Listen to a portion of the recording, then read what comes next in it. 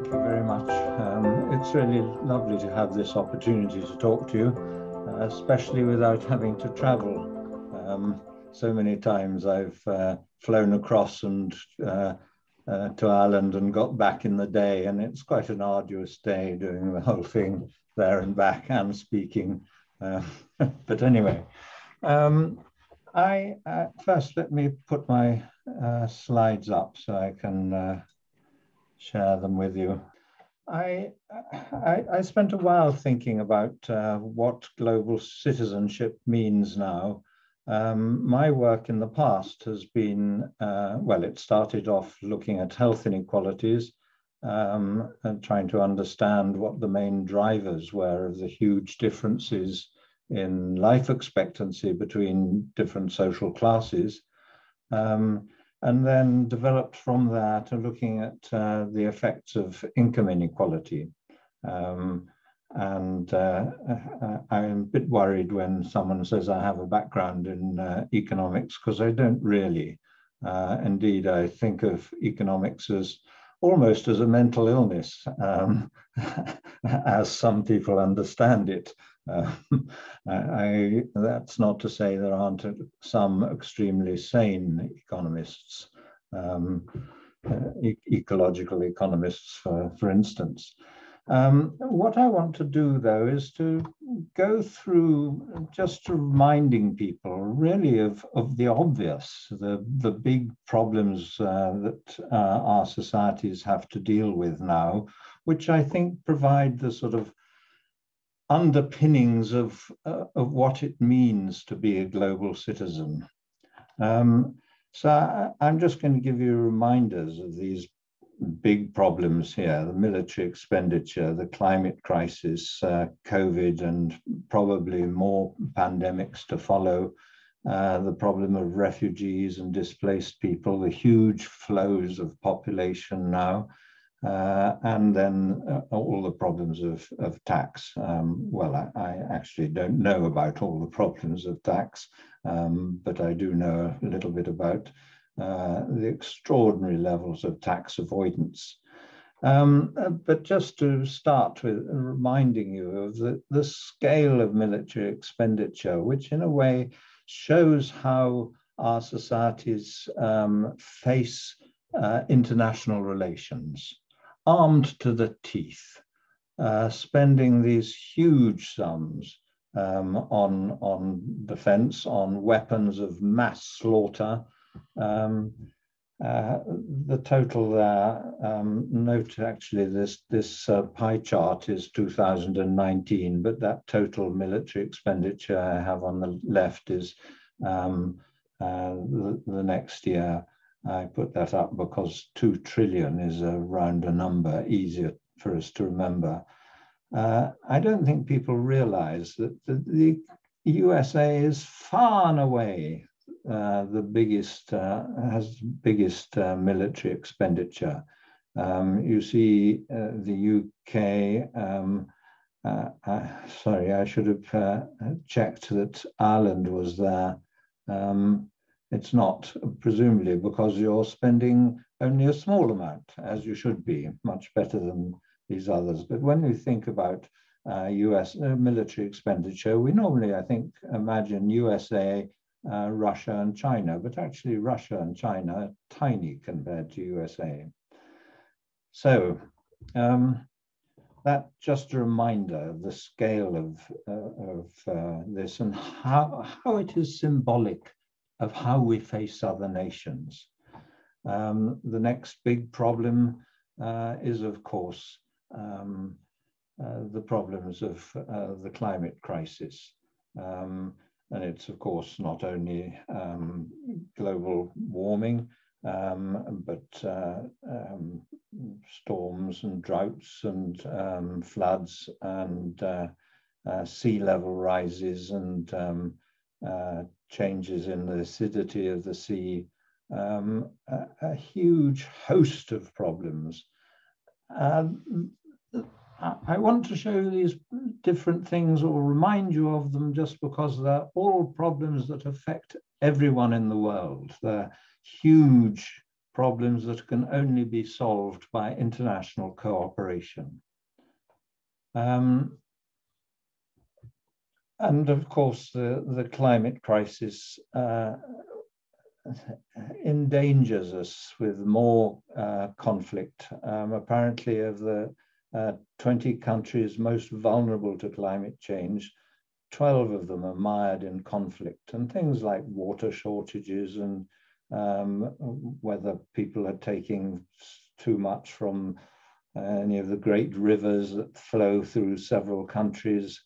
Those sorts of things lead to conflict, but also the streams of refugees and people who can no longer carry on traditional agriculture and having to leave their homes for reasons like that. I think it's important at the same time to remember, and if you look as here, this is rather out of date. I think we put this in our spirit level book, but it might have been in a paper then. At CO2 emissions per head in each country and life expectancy, you see that after you see that world average CO2 emissions, that vertical line, most of the rich developed countries are the wrong side of that line, and it doesn't gain them any extra life expectancy. And if instead of life expectancy, I have had happiness or measures of well-being, the picture would be very largely the same. And note that there are countries that achieve high life expectancy without high levels of CO2 emissions.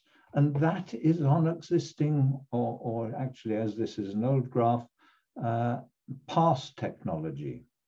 So, you know, even with our very polluting technology, it was possible to achieve high levels of happiness, well-being, life expectancy with much, much lower levels of CO2 emissions. I think that's really important to remember.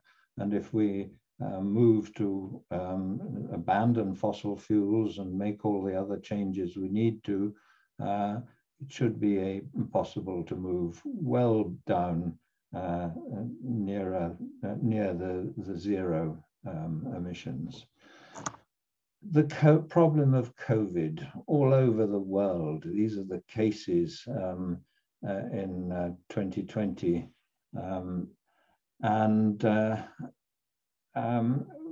it's not just going to be COVID that spreads throughout the world. And in fact, we're very lucky that COVID had such low mortality rates. My daughter was in Sierra Leone during doing work on the Ebola epidemic. And of course, the case fatality rates were hugely much higher. And the danger is that we will get new diseases with much higher fatality rates. And the only way of dealing with them is, of course, vaccination and cures that are shared worldwide. We know we're going to get new variants that will challenge the vaccinations we've got simply because we haven't shared those the vaccines sufficiently widely on a large enough scale. So, you know, this is a problem that again demands international cooperation in a quite unprecedented way. This shows you the percent of the populations of the world of different countries that have had large numbers of the population immunized. And you see the whole of Africa, almost the whole of Africa, with those very low levels of immunization. And other countries with low levels will be generating new problems for us. any view of enlightened self-interest means we must share these things. We must act together globally. Refugees, I didn't know quite how to illustrate this, but I found this graph. I don't think people are aware of the scale of the problem of refugees. And this isn't all displaced people. But if you think of 30 million refugees, usually living in pretty awful conditions, and the problems that this causes in the reaction of the host populations, and the tiny influx of refugees into European countries has quite changed the politics of those countries, led to racism and the far right and so on raising its head. So, these are they're huge challenges to all of us. And again, we have to think on a global scale, but some of these problems are importantly driven by the climate crisis. I wanted also to remind you, in terms of the means of dealing with these problems, our need for funds to deal with them globally, the scale at which the super rich and big corporations manage to avoid paying tax. Those estimates, they're very rough estimates. They come from Nicholas Shaxson, who is the Tax Justice Network. You see my comparisons, those figures of the scale of tax avoidance, 4 times the English NHS expenditure and twice the military expenditure of China each year. So that's just to give you an idea of the scale of the funds that are getting lost to governments that could be used to solve some of these problems. Well,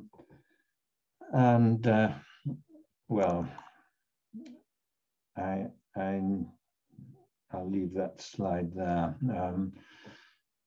But we face all these problems, these huge global problems, as if we were still self-sufficient nations of self-sufficient peasant farmers. But in the last generation, in my lifetime, we've moved from being those kinds of societies to systems of global interdependence. I remember the sort of agriculture around us when I was a child. I've seen in France in the 70s, I remember people ploughing with wooden plough and oxen, and markets where people took their ducklings and their rabbits and vegetables to sell, and all that's, it's now, if those exist at all, it's just for largely for tourism, but our world has changed beyond belief. Everything we had for breakfast probably comes from other countries, and of course I'm speaking with technology made the other side of the world. And so we have become a global species, dependent on people the other side of the world. And yet I think our politicians have forgotten that, this isn't 1821 or 1921, this is 2021.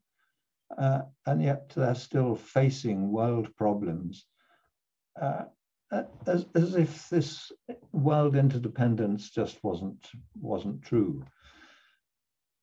I want, though, to point out now that our attitudes to other countries, to each other through this global interdependence, is substantially affected by the nature of social relations within our societies. You can see here this again, very old data, I'm afraid, but it shows the gradient of mortality across our society, and in many, well, just about all societies have these patterns of health inequalities. Ireland has big ones, and so do we, and Americans even bigger. Some of the European countries, North Europeans, a bit smaller.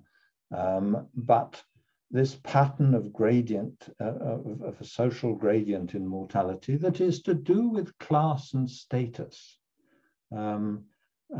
is an indication of how the society we live in determines the extent to which it determines our lives.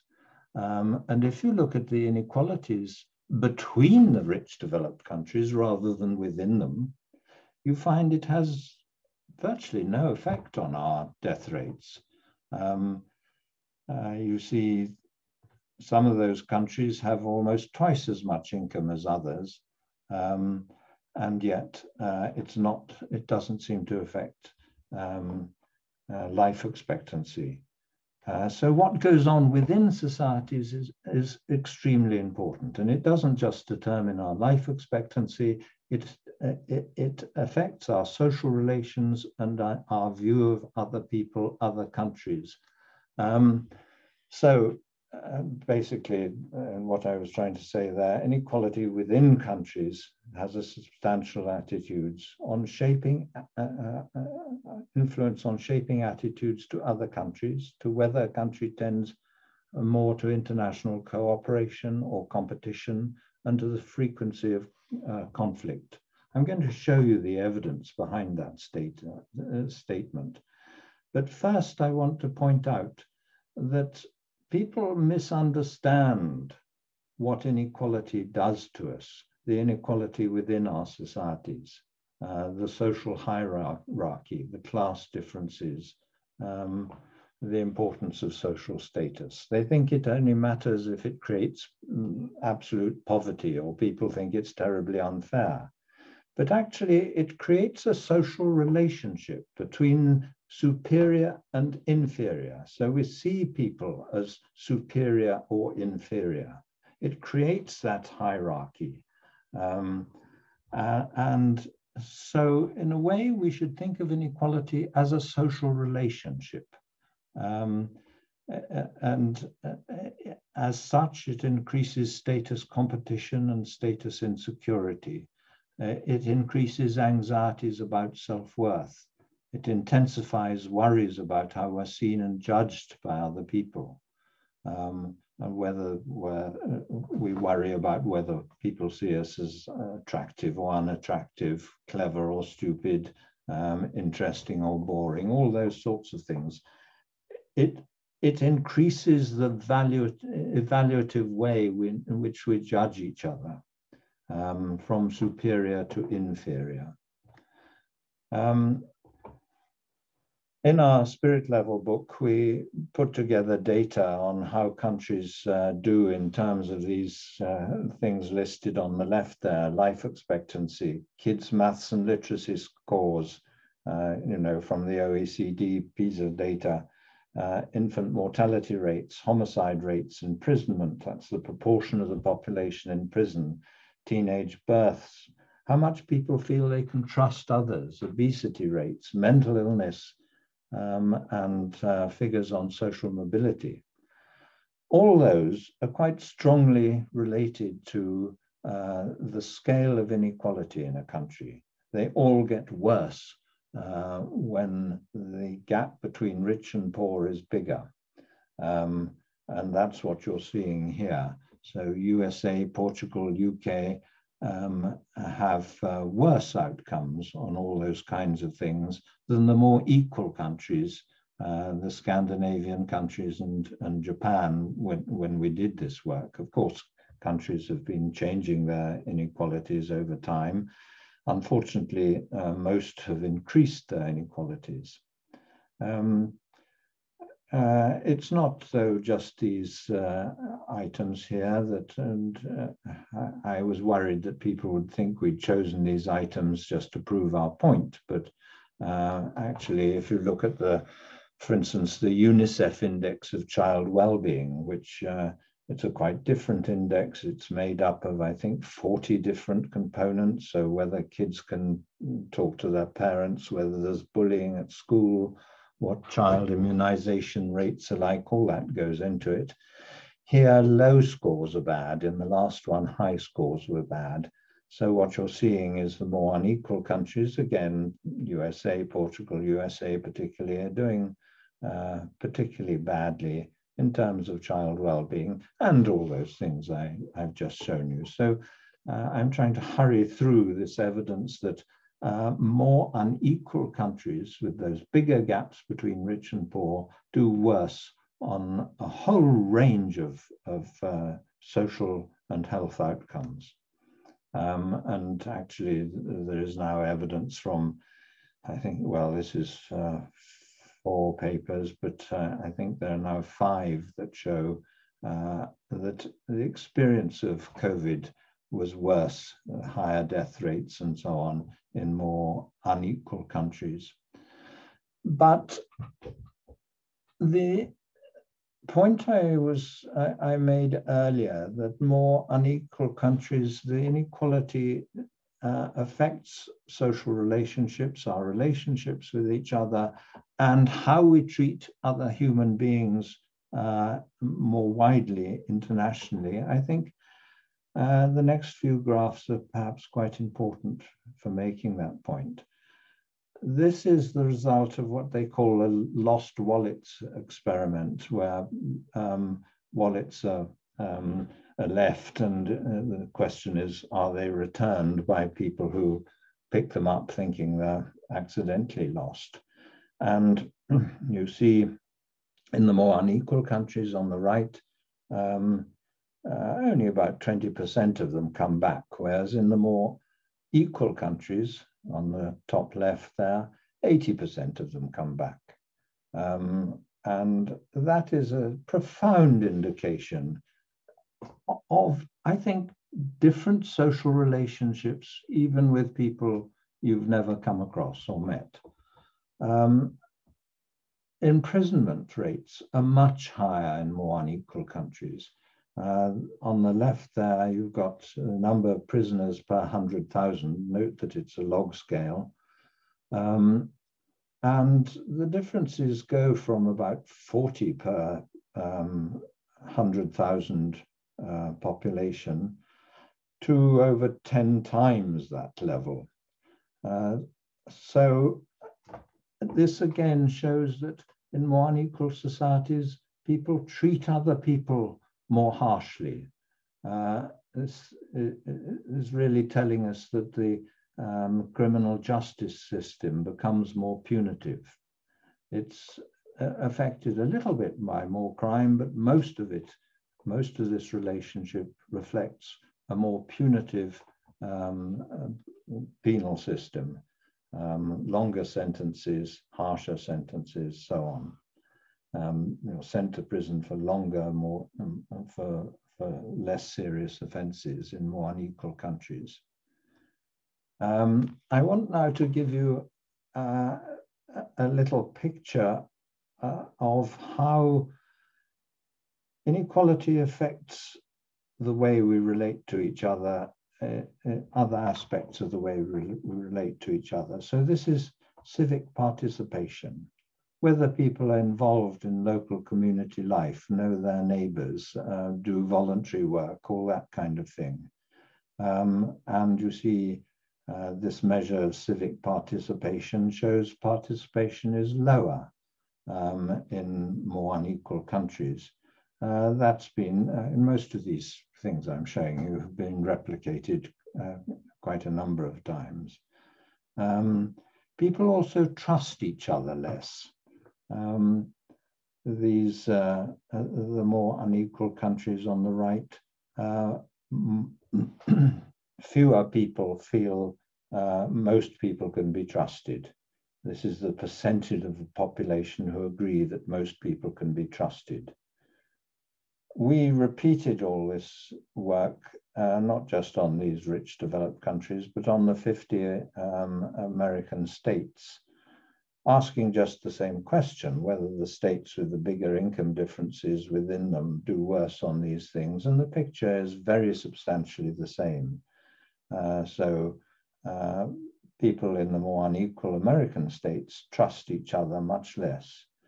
There is now a paper showing that people are less willing to help each other in more unequal societies, less willing to help the disabled or the elderly. So really profound effects on how we treat each other. I haven't shown that graph for a very long time. I'd forgotten I had it, but I dug it out. This is the percent of the population who agree that they would do better than average in a fight. People are sort of almost gung-ho for a fight. And it's an extraordinary measure. And, you know, through my, well, since my teens, the number of people who now learn martial arts of different kinds, it's just extraordinary how that has changed. Homicide rates have gone up, closely related to inequality. We don't know what the lag periods are between a rise in inequality and a change in homicide, but these are American states, and the blue triangles are Canadian provinces. The scale of the differences, homicides per million people, you know, the blue triangles, the Canadian provinces, they're around, what, 15 homicides per million people, and the more unequal American states, it goes up to 150, a tenfold difference in the homicide rates. There must be 50 or 60 papers in the peer-reviewed journals showing those relationships in different countries all around the world. You know, really consistent relationship. And yet, you know, last night on the Channel 4 News, there was an item on knife crime in London, all the stabbings. Not mentioned the relationship with inequality. If you go and look at much more unequal countries, you see things have got much worse, much more unequal than that bunch of rich developed countries I've been showing you. We gave some lectures in Mexico, and the huge inequality is much bigger than the USA or Britain. People are they're not just withdrawn from community life and not trust each other with higher levels of violence, but they're frightened of each other. They barricade their houses with these fences, bars on windows, razor wire around the fences, and just the same in South Africa, which of course has huge inequalities for much the same reason.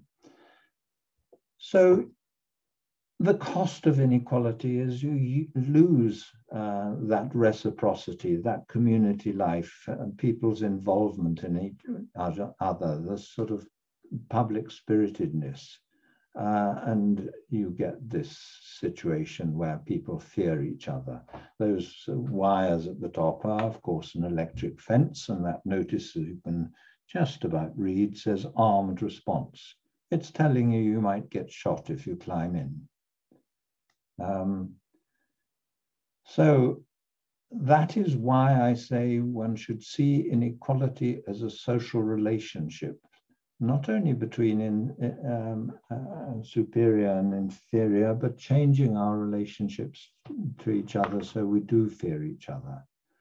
And that picture I've just given you is confirmed by data from quite a different source. This is two American economists, and they again have shown this relationship internationally and for American states. What it shows you is the proportion of the labor force in each country occupied in what they call guard labor. That means police, prison officers, security staff, goes up with inequality, because those are the people in the labor force, in a way, we use to protect ourselves from each other. You know, if you don't trust other people, lawyers are more important, and you do worry about not having enough police on the street and all that kind of stuff. But if that is your experience of social relationships, your understanding of how we are related to each other, of course it affects how you treat international relations, what you think, how you need to protect yourself from others. Inequality basically makes status and class matter more in our relationships. And you can see how it affects international relationships. This is the Global Peace Index, measuring the sort of militarization of societies, their involvement in conflict, use of armed police and so on. And again, more inequality, those societies do worse on the Global Peace Index. They also do less well in terms of foreign aid. In Britain, Boris Johnson has just decided to cut very substantially the amount we give in foreign aid, just at the time when, of course, countries are having to deal with the pandemic. When it comes to dealing with the environmental crisis, surveys of business leaders' opinions, business leaders think international agreements and environmental issues are more important. Business leaders in more equal countries think they're more important. In more unequal countries, business leaders, I suspect, think it's not their job, it's for governments. Their job is just to earn money. So again, you see these more unequal countries with those different social relationships within them, treating the rest of the world differently. The more unequal countries also emit more CO2 per $100 of income. You can look at other indications, perhaps, of awareness of environmental issues. This is the amount that people in different countries recycle different waste materials. I think it's 5 different waste materials, you know, like glass and paper and plastics and so on. And they recycle more in the more equal countries. They use bicycles more as well. So in all sorts of ways, sorry, the last one of those is about consumerism. Because status becomes so important in more unequal countries, people in those more unequal places spend more on status consumption, high status cars and clothes with the right designer labels and all that sort of stuff. So my conclusion, what I want to, the sort of takeaway message is that we face a very clear choice between the policies of enlightened self-interest on those big 5 issues I pointed out at the beginning, to reduce the causes of conflict, which, if we don't reduce those causes of conflict, if we deal with them as politicians continue to do, from the point of view of a very narrow short-term self-interest, we will destroy our common well-being. And that's true whether we're thinking of new pandemics, whether we're thinking of the environment, whether we're thinking of these issues of the rich finding ways around taxation, which means that our governments are less able to tackle those problems effectively. So I'll stop there. Thank you for giving me this opportunity. I'll stop sharing my screen now. Thank you.